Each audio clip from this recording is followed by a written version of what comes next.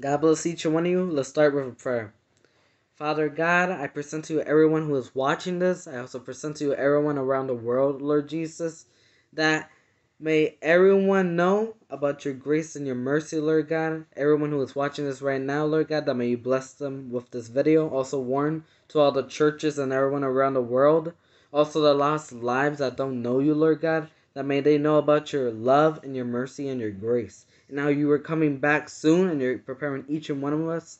Also spreading your word, Lord God, that may this word reach to many people so that they could be warned about your warnings, but also be more ready and prepared in you and be more spiritually growth in you, Lord God. For all the glory goes to you forever and forever. In your holy name, amen.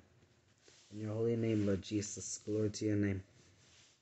So, brothers and sisters, a couple days ago, I had a dream, and the Holy Spirit told me to tell each one of you. So the dream started off that I was in a real dark place. It was pitch black. And it looked like someone took the darkness out like a box. I looked like now I was in one of those normal brown packaging box, just a normal box.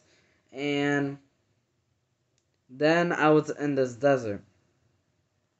But it felt more real than how I'm talking to you right now. Like, I was alive, but I was in the spirit when I was in the dream. And I started walking in the desert. On my right side, there was an electric pole, and it was flashing electric. And on the other side, there was electric poles doing the same thing. And while I was walking on the desert, three boys come out of nowhere. One boy that has his leg broken. Another boy who's helping his brother with the leg broken. And there's a young boy who's running around like real active, like, you know, like a baby, like a toddler. But like he looks like he was around like 5 or 6. And the other two ones, they looked at like around 11 and 12. And they all ran to a well. They grabbed the bucket. And inside the bucket was a droplet of water. Just one drop of water. Like a droplet of water, just one droplet.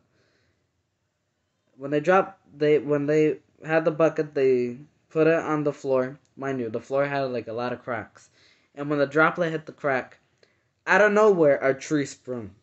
And the tree sprung, like it grew, like it fully grown right there, right then. And it looked so real, okay? There's 3 fruits, and it was mango, oranges, and apples. And they were all on the side of the trees, okay? And out of nowhere, right? The boy who had his leg broken ate the mango. The boy who helped the boy with his leg hurting, mind you, they were all brothers, grabbed the orange. And the little boy had the apple. After they ate, the little boy who had his leg broken was healed. The the young boy stopped at acting real active, like it was more mature. While I was walking on the desert road, they come into the middle of the road, and you know I kept walking. Then they ran where I was at. They stopped me. The boy with the leg broken before, he said to me, "Stay focused." The boy who helped the boy with the leg broken said, "Keep going." And the young boy said, "Keep having faith." When they ran to like the left side of the path, they looked like they were walking up steps and they disappeared. I looked up and there was 2 angels on both sides. The 3 boys were in the middle, and they were carrying them up into this place that had a bunch of clouds there. And the opening was like a square-ish and a circle. And when they entered, it disappeared. And then there's a big star. Mind you, it was daytime. There's a bright star, and then it closed. Then, out of nowhere, it looked like when I was walking, a box also like closed up where I was at. Like if you were to put a box where a bunch of books, like the books disappeared, like It was something like that. Like if a box was to be put on your head. And now I was in a dark place. But there was a little bit of light so I could see where I was this time. What happened was, I was, like in those New York substations? Well, the thing was, this place looked a little, like, um, it looked a little different, and it was really, really, real dark, and I could see a demon from the shadow, like, and you can hear footsteps, thump, thump, like, it was real heavy. And I look over here, there's a mirror, and I don't know if you know, but there's a picture here, and it's a picture, Prince of Peace by this painter, and I look at the mirror, in that same picture, right? I go like this, I go like that, and out of nowhere, the picture went like this, like that, just started moving, and then I could see the lips moving, saying, stay focused on my word, I am with you." The demon was in front of me, I didn't even notice. The best way I could describe to you was like the cartoon movie Shrek. The ogre. That's the best description I could give it to you. The demon had these big legs, these these big legs. Okay. It was so huge. It like a modern house. The roof of it put a little bit more taller. That's how big it was. It was so green that the green made you want to vomit. Like, that's the best description I can give you. The ears were so oval. The forehead was so like squarish in a way, and the ears were like that, like oval. And the green reminded me of a crocodile. Also, like how the slime is, the toy slime. Um, that's what a flesh reminded me of. It was so fat, like it was naked, but like it was fat. Okay, and he said in a very deep voice, "Where is your God now?" And I said, "The God of all and the God of authority is here." Oh, mind you, when he said, "Where's your God now?" He said he had like a big grin, like, and then he was like serious now. And when I looked at him, and then um, he said something along the lines that no one could take you from my hand, something like that. And I said, "The God of authority is here. I rebuke you in the name of God, in the name of Jesus." Out of nowhere, there's this angel that came out of nowhere. If if you were to look up, an airplane was to go through, and like you look up and it flies that way, that's the best description of how it happened. Like, the angel came flying like that, and it sliced the demon for some reason in two halves. The two halves of the demon disappeared. How the angel landed was, he had, like, the whole time he had his eyes closed. I noticed that. And then when he landed, he had his head down with his eyes closed still. Mind you, I was behind him, but like there's like these not these cameras, but these angles I could see where like how he landed and how everything was going on. This angel had black hair. It was real muscular. It was huge. It had some of the biggest wings. Um, like I could say, it was just these pretty big sized wings. It reminded me a lot of a bird. Um, and how it landed was, like one knee was to the ground, and the other with his foot landed, and then it disappeared right there and then. I went where he was landed, and I could still see the footprints. The reason why I say this is there was this water that was moving on the floor, and the sidewalks were like this big.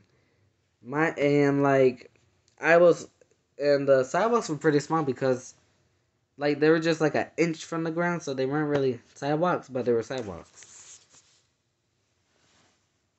And just everywhere where the water went, it would destroy any like little because there was a lot of sand under the water.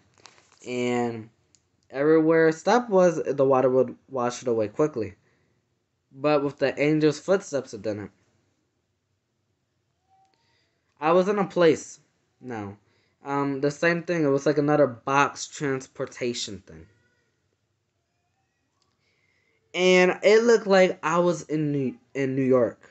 Okay? I was walking. I was walking the straight path. I was walking straight the whole time. And while I was walking, it was months of process of building. I'll get more into it while I talk about it. But what happened was there was a group of rich people and then a group of poor people. In the middle, there would be a big gate. The rich people will be over here, and the poor people will be over here. The poor people would kill each other just to live off.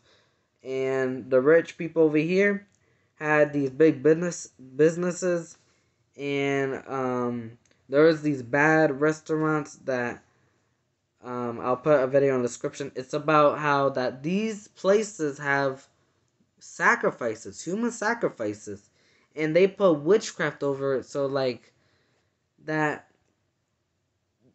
it's like normal food. But truthfully, these restaurants are very satanic, and when you eat the food, um, it does stuff to your body, not only health wise but spiritual wise. And this food is very witchcraft. Like they put a lot of witchcraft over this. The restaurants that were there was McDonald's, Burger King, Wendy's, Taco Bell. There's many places. Okay. For some reason, Chili's was also there, and Popeyes was recently presented. How these places had a pact with the enemy, and they just like literally made a pact with the enemy, the owners of the places I'm talking about. Either the old owners or and then the new owners carried it on, or the new owners made a pact for their businesses to get high and famous. And the three temptations when Jesus did the 40-day fast, the devil came to him with three times. The first one was about hunger. The second one was about, testing the Lord our God. And then the third one was literally about power and, worshiping the enemy just to have, this worthless, the worthless things of the world. And Jesus passed through all this. But the thing is, there's going to be a time soon that they're going to be making this city. Okay, let me keep on going. In the city, they made the buildings even larger and larger. They put a lot of LED lights. Now, right now, a lot of people know that LED lights ain't bad, but the LED lights were made for bad purposes. One, for style. Second, to blind people. Mind you, this is just regular lights. Well, to people, they think they're regular lights, but the LED lights are now used for bad purposes.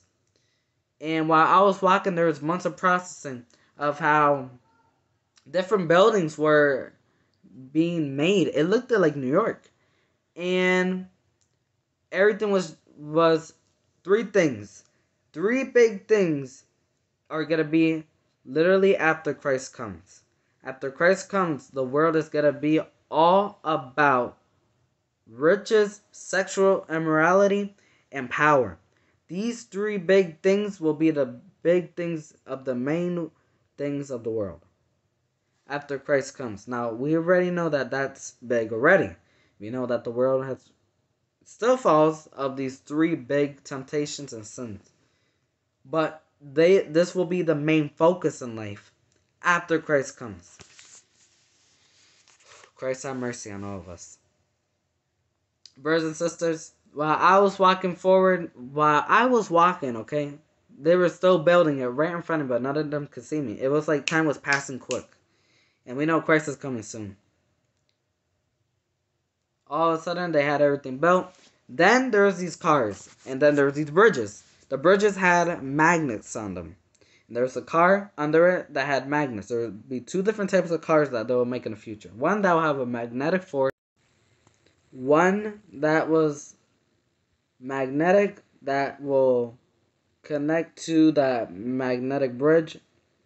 Another car that will have like fans with a circle under them, and it will fly over a bridge that has the LED lights lining up.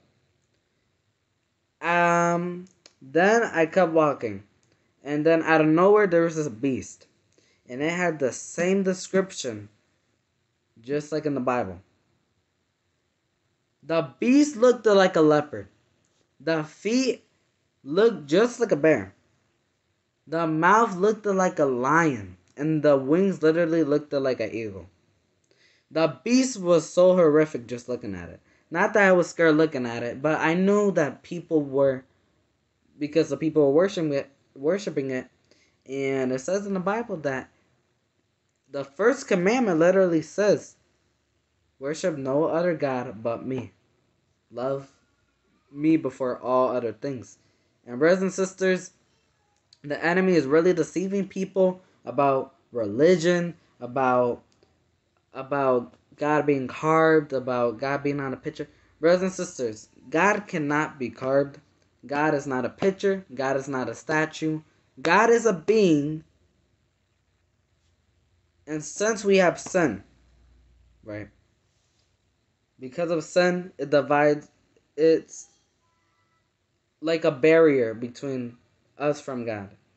Not that it's a barrier, but like it divides us from God. And the only way we could get back to Him is by repentance and coming humbly to Him.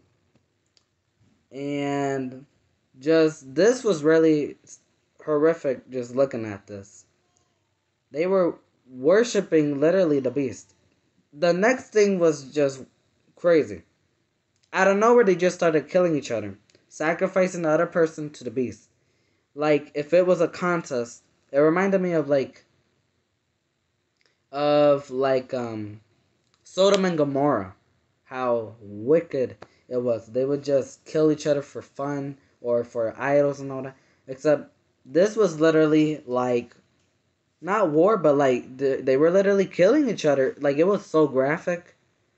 They were killing each other, and then they gave the dead body to the idol. Out of nowhere, I was in this place. It looked like clouds. It looked like a house made out of clouds. From the far back, I could see a wooden, dark brown door. Jesus was in front of me. The description of Jesus was that he had a white tunic, and he had a garment that was even whiter. He had these sandals that were dark brown. His eyes were blue, and when you just looked at him, you could see amazing love, but you could also see power and authority just by looking at him. He didn't say anything to me like in the first couple of seconds I saw him. He had hair. It was dark brown. The best way I could put it was his hair was like wavy.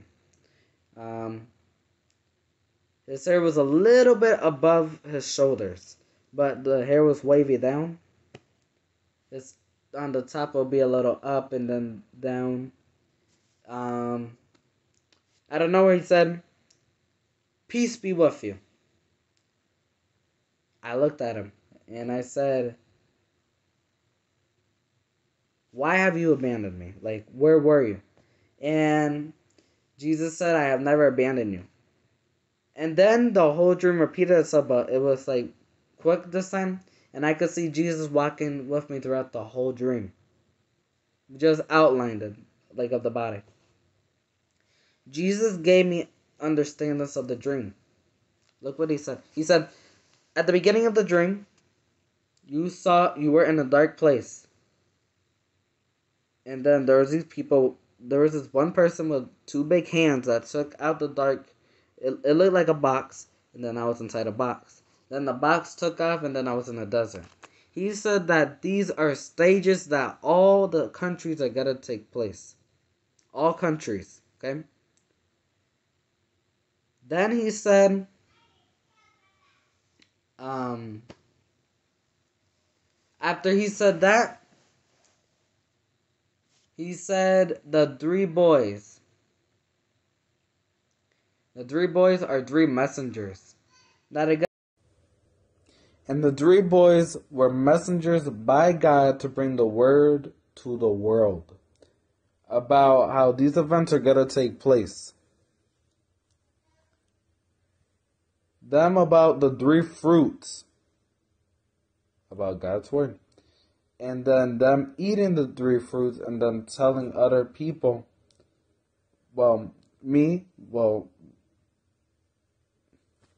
Jesus said how that I represented the world. Not that I represent the world, but inside the dream that like one interceded for the whole world. If that makes sense. And what happened was then about the dark place, about that big demon and all that, is that God's people and then the unbelievers, the lost sheep, both are going to be in a lot of problems. And the part that I was in the dark place and the demon presented itself and Jesus says, stay focused on my word. That part meant that a lot of believers of God and a lot of unbelievers, people who don't serve the Lord, that we're all going to be having a lot of problems, and that how I rebuked the demon in God's name and how I had victory over that it meant that the people who serves the Lord humbly from heart and keep seeking the Lord and stay focused on His word, that we're going to have victory through the problems through this year, 2022. And how the unbelievers, that the dream messengers, they're spreading the word over the whole world to unbelievers and believers. But even believers inside the church don't even follow the warnings of the Lord. Brothers and sisters, the city represent an event that's going to take place after Christ comes, though. And that there's going to be a beast that they're going to worship. It's going to be a statue. Brothers and sisters, the dream ended just like that. And right now, I just want to tell you, Christ is coming very soon. And us as believers, we need to be prepared and ready. We also need to be telling others about Christ. No matter where you're at, tell others how Christ loves them and how He's coming back to pick up His people. And how they could participate in this great event that's going to take place in eternal life with our Heavenly Father. And look, I'm going to read a verse that's going to finish off this video. In the name of God, Jesus, and the Holy Spirit, Amen. Look, I am coming soon. I bring my rewards with me. I will reward each person for what they have done. I am the Alpha and the Omega. I am the first and the last. I am the beginning and the end. Verse 14 is for all believers and unbelievers who want to accept Christ as the Lord and Savior. Look at this. Blessed are those who wash their robes. They will have the right to come into the tree of life. They will be allowed to go through the gates into the city. And then verse 15 finishes off saying, outside the city are those who are impure. These people include those who practice witchcraft. Outside are also those who commit sexual sins and murder. Outside are those who worship statues of gods. And outside is everyone who loves and does what is false. Verse 16 really finishes the video because it says this. I, Jesus, have sent my angel to give you this witness for the churches. I am the root and the son of David. I am the bright and morning star. Brothers and sisters, let's finish this with a prayer. Amen. Father God, I present to you everyone around the world. I present to you everyone who watched this video. That may this video have been a blessing to their life. Also, that may they carry your warnings, Lord. And Lord God, we thank you for you keep warning each and one of us, how you keep teaching us more about your word. We also thank you for your mercy and grace and for this other day that you have given us, Lord God. Lord God, keep teaching us and keep guiding us, Lord God. Keep leading our lives, Lord God. Thank you, Lord God, for that, for all that you have done. Thank you for sending your son to the world to die on the cross for all of our sins and for him making a way for each and one of us, even though that we didn't deserve it. But your love is so amazing and great, how much you love each and one of us. We thank you, Lord Jesus. We worship you, Lord Jesus. Praise be your holy name. And Lord God, that every life that watches it, that may they accept you as their Lord and Savior. That may they know that even though they don't know much of the word, that they can know that they are saved by the blood of the Lamb. In your holy name, amen. God bless each and one of you. And remember, Jesus loves you.